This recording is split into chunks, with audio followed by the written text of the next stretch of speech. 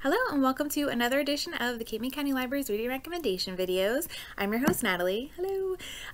So we're going to be making videos and uploading them about twice a week with a couple of titles in each video that we can recommend to you from our digital collections in Libby and Hoopla.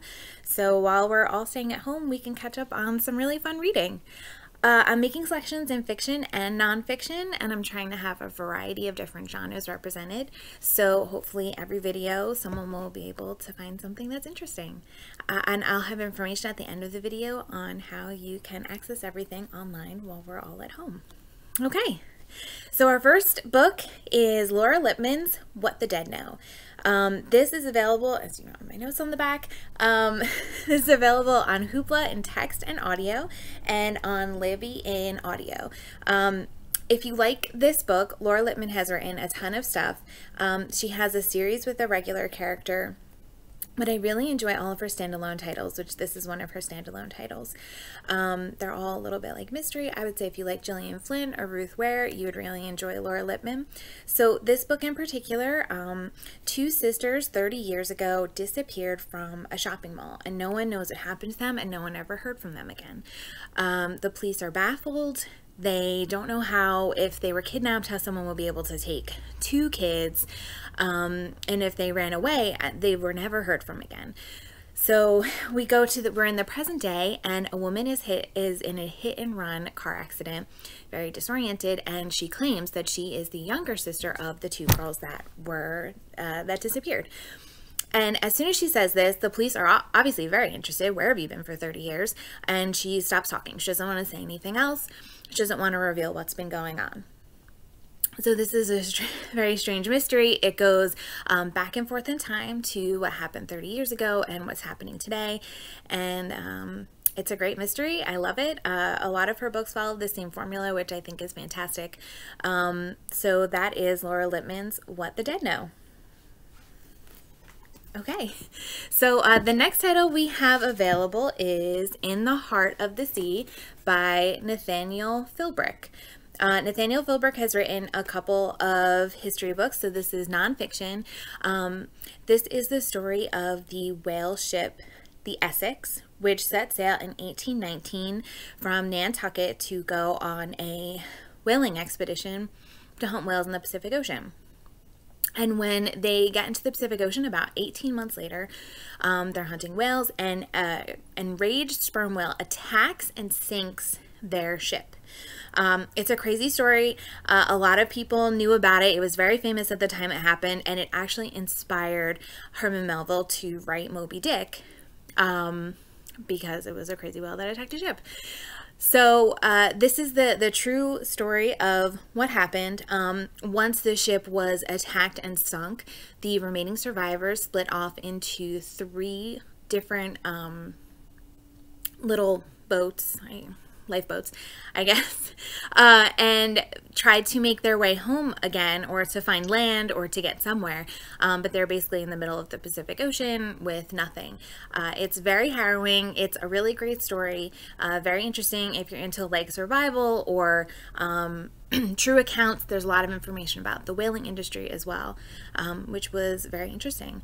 Nathaniel Philbrick has written a couple of books. So this book in particular is on Libby in text and audio, and on Hoopla in audio form.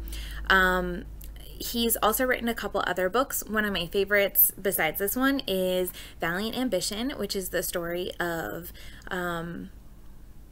I can't remember his name. Benedict Arnold. It's the story of Benedict Arnold from the American Revolution, and I did not realize how close Benedict Arnold came to being caught before he defected to the British during the American Revolution. So very interesting. That book is also available, and a couple of his other titles. So that's In the Heart of the Sea by Nathaniel Philbrick. And then finally, I do not have the physical book for this last one, so I've made a very cool homemade book covers. So this is 8 Perfect Murders by Peter Swanson. I can't read that. By Peter Swanson. I just started this in audio, actually. It's available on Hoopla in audio. It's a brand new book, and I was very excited that Hoopla had it. So the main character, Malcolm Kershaw, wrote a blog post many years ago where he outlined what he thought were the 8 perfect murders in books. So it was the murders in the ABC Murders by Agatha Christie, the murders in Double Indemnity, and the murders in Strangers on a Train with Patricia Highsmith, which was later made into a movie. I think all of them have been made into movies. So he wrote this blog post. He thought this was pretty cool. Now, in the present day, an FBI agent has come to him and said that it appears that someone is using his blog post for inspiration and murdering people in the same fashion as all of these perfect murders.